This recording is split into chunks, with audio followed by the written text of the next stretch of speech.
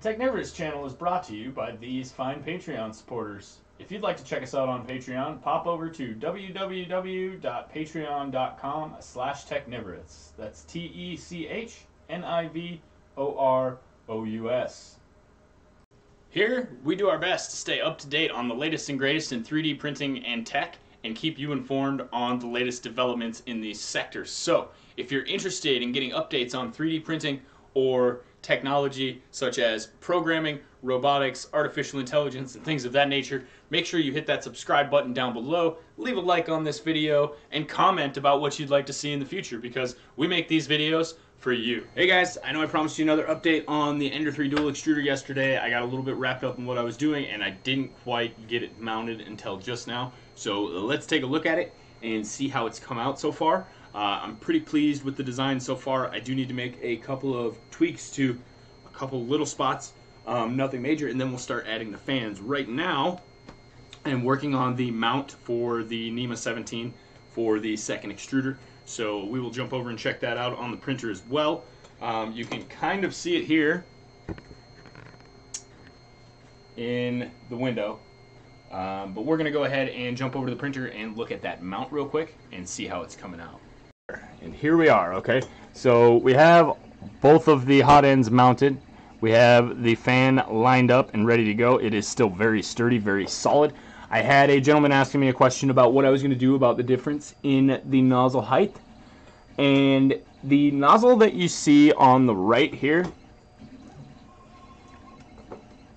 hanging down a little bit lower than this one, this nozzle right here is worn and old. So once I replace it, I'll have a little bit better idea of how far off they are when I have a new nozzle. So we won't be doing that until we get into lining both the hot ends, because both of these are going to have a hot end fix, and the liner needs to be the exact same height, and so does the spacer, because they are level at the top. So if we can make those liners the same height and the spacers the same height, then when we screw it in, as tight as it'll go, they will both be as close as we can get off the bat. And then there are ways to make minor adjustments from there, but it shouldn't need to be dialed in too much past that point. It should be pretty close. I mean, that's kind of the point of using two hot ends that are exactly the same and mounting them at the same height.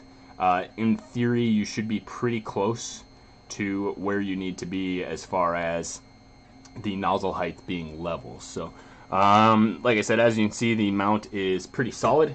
There is a little tab cut in here for the wiring, and I did not screw in the bottom two holes yet, simply because all of this is going to have to come apart. This is Mach 2, so here was our first iteration.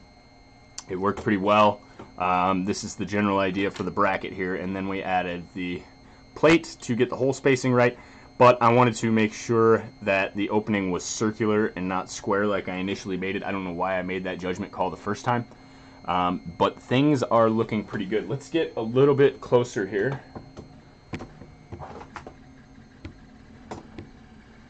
And from here, we'll go down a little bit, tilt the camera up so you can kind of see those nozzles. Not a lot of clearance, but more than enough for what we need. As you can see, this guy hangs about 2 millimeters below that rubber sock on both of the hot ends.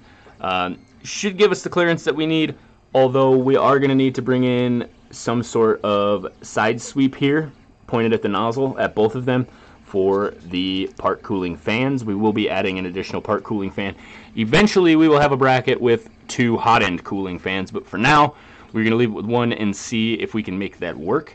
Like I said, the plan is to eventually upgrade to two fans, but with one fan and it only heating and cooling one hot end at a time, it should be sufficient. The only problem is it's going to take time to switch between nozzles if they're not set to the same temperature, because if this one's higher and I'm cooling this one to the appropriate temperature, it's also going to cool this one, which means in order to switch back to this filament, it will have to heat it back up. So some caveats with the single fan, but not too bad, not that big of a deal. One of the reasons I'm doing this is because once you have so many printers, I mean, I'm not really in a hurry to print things anymore. I used to try to get my print time down as fast as I could and print things and have them done so I could start the next print. And now I usually always have an empty printer, so I've slowed down quite a bit. You can see the finish on this isn't perfect.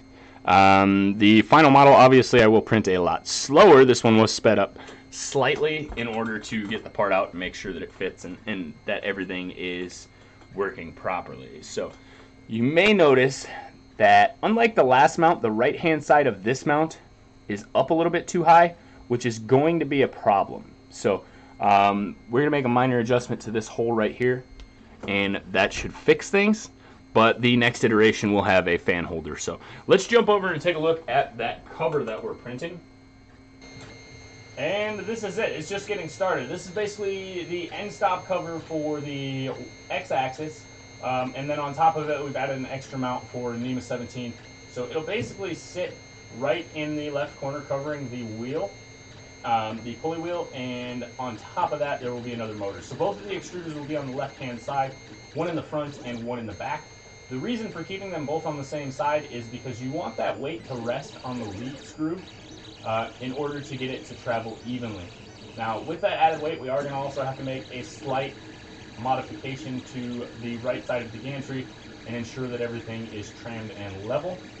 And once we do that, we will tighten down that eccentric nut again and make sure that it's traveling vertically and not catching at all. Because if the right side and the left side are not even, that's going to cause problems with the prints, probably even knock them over with the other nozzle when it travels, and we don't want that. So that's going to be it for this video, guys. I'm going to wrap it up. Stay tuned. I'm supposed to be receiving that FL Sun Q5 Delta printer today, so if it shows up, we will do a live broadcast and a setup and first impressions unboxing video. So look forward to that. Don't forget to leave a like on this video if you're following along. We got lots of steps left in this process, and we are basically just building the pieces. Pretty soon we will begin on the plug and play hardware as soon as that second board gets here. So stay tuned, guys.